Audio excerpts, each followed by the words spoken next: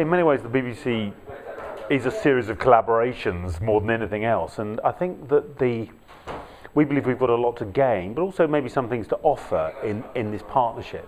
We're incredibly interested in how arts bodies and others are going to use the digital space, and we'd love to share what we've learned, but also I hope learn from all of our partners through these seminars and workshops about how we can, all of us, get better at connecting with our audiences and with the public at large in the digital space. Audiences are relating to the world in a completely different way. Most audiences want to relate through digital media and digital channels, and you've only got to look at the success of Facebook and Twitter in communicating new communities, creating new groups of people, to realise that the arts have got to communicate in that way, and I think there's a real thirst for it. It's not undervaluing the live experience, it's just adding to it.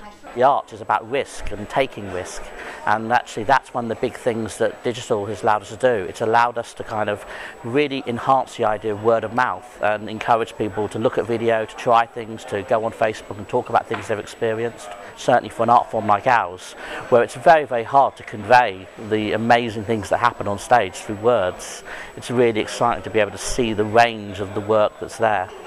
For me, the key thing about digital is it's a wonderful opportunity because it completely disrupts the relationship between artist and audience, and it potentially places both audience and artist in a much more creative relationship with the arts organisations. But I think it's massively beneficial in terms of being able to empower more creativity, more engagement, more learning, and ultimately more great art.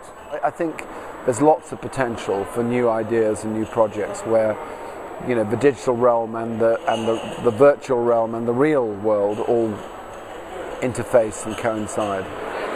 It's an amazing moment, and there's so much potential, there's so much possibility, and you can augment the experience that people get from your materials, from the things that you love, through any number of digital avenues. It doesn't mean kind of throwing it away and digitising it and only having it on a computer. That's not what this is about.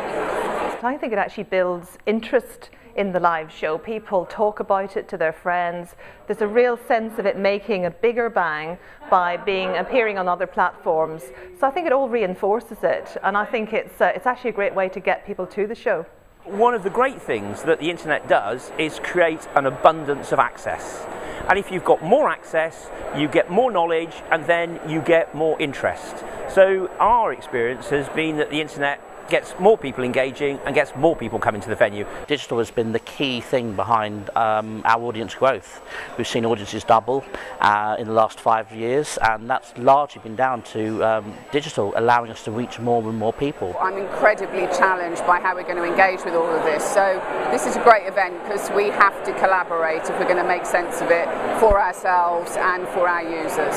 I think this event in particular is really good. It's bringing together some people from the technology sector, from the cultural sector, to start those conversations. I think that's really important. I hope people see today as the beginning of a conversation. I think one very clear thing is that no one has the answers here, but there's a lot of energy and skills on both sides.